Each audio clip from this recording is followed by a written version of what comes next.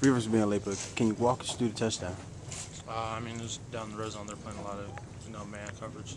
Levine Toilio and Toilio, which is expected, and so I was able to get one-on-one coverage at safety, and I had a corner route, and Matt put the ball right where it's supposed to be.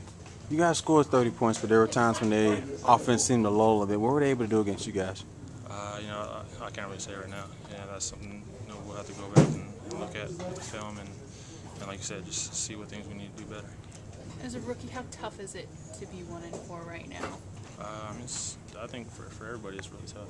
Especially being on this team. You see the talent that's here, and as a player on this team, I see the work that everybody's putting in. So, to be 1-4 right now is tough. How frustrating is it to know that you have the talent there, but it's just not happening? Like you said, it's real frustrating.